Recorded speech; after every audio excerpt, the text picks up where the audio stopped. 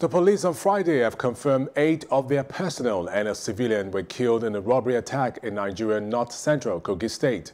Police Public Relations Officer William Ayer said a gang of 25 armed robbers stormed the bank and the police station at Isanlu, a town in the Kogi State, on Thursday evening. He said the police have deployed a team of operatives, including Special Anti-Robbery Squad and Counter-Terrorism Unit, to the town to commence an investigation. Yahaya Bello, the governor of the state, asked the police to fish out the perpetrators.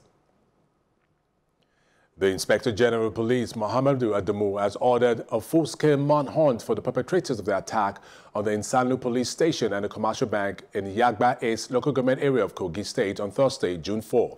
The IGP also deployed a team of crack detectives from the Intelligence Response Team, Special Tactical Squad, and Federal SARS to Kogi State to ensure that the criminals are apprehended and brought to book. In a statement by the Force Public Relations Officer, Frank Kumba, Adamu also directed the Assistant Inspector General, AIG of Police in charge of Zone 8 Police Headquarters, Lokoja, AIG Yunana Babas, to immediately assess and review the security arrangement in Kogi State and its environs to prevent any future occurrence of such incidents in the state. To give us more perspective on this attack and its implications, we have a security expert, Colonel Ola Majeoyegbe, retired. Thanks for joining us, Colonel. Yes, good morning. Good morning. How are you doing today? Very well, thank you. What is your reaction to this particular attack in Kogi State? I think the attack took place because of reasons that have always been on the ground. What do I mean by that? The circumstances that necessitated the attack have always been there. Nigeria is very severely under-policed. So what you find is that there are unacceptable gaps in the arrangement for physical security in Nigeria. Now, the robbers who went to carry out the attack, they certainly must have done their reconnaissance. What does that mean? That means that they chose the bank after studying the area. And they also found out that that police station is the one most likely to react. So you will find they killed more people in the police than at the bank. They have nothing against the police, but they knew that the police is the only agency that can react in that area. So they made sure that nobody would be able to stop them. Nobody would be able to go after them in hot pursuit. But the background to this, I think we should look at briefly. Colonel, how endangered? Yes, let me interject, Colonel. How endangered can our policemen and women be in a country where gun carrying is prohibited? But we see a proliferation of arms and light weapons all around.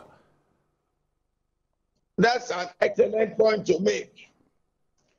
Incidentally, I work with the Presidential Committee on Light Arms and Small Weapons. The number of weapons in the hands of criminals in Nigeria is unacceptably high. There are cities in Nigeria, particularly in the Niger Delta area, where you have enough weapons in the hands of criminals to arm a battalion, meaning that there are cities which have up to 1,000 rifles in the hands of criminals. Now, since the number of policemen are already inadequate, you will find that the police will always be sitting ducks.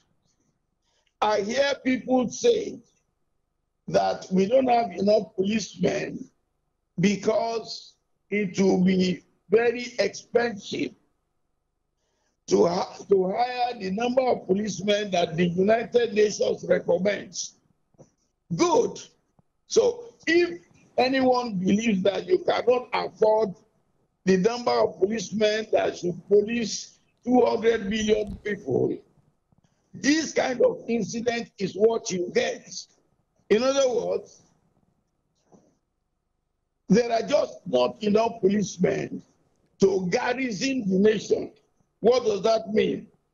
There are huge gaps in places that are ungoverned. So criminals have places to hide.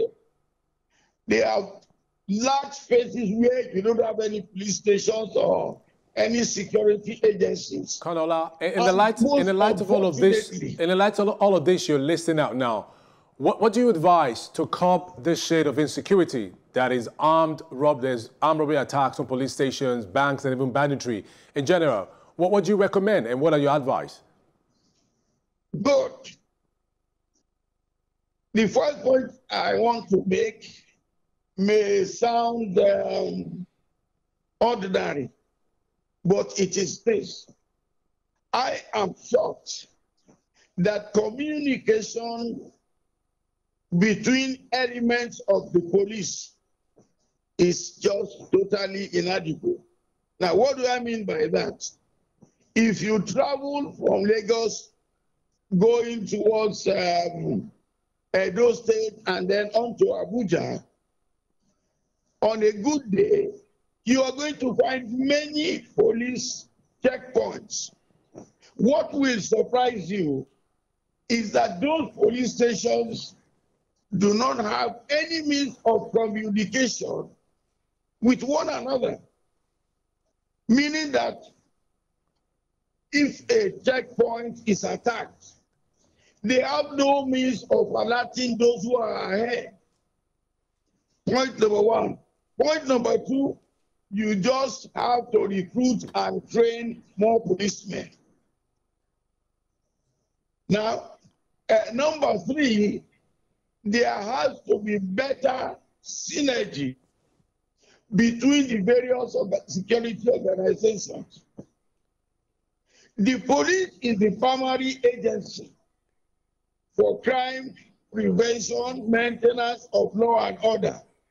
Colonel Majeoyegbe, it's been a pleasure having you join us on the news. Thank you for your contribution, sir. Thank you so much. God bless you.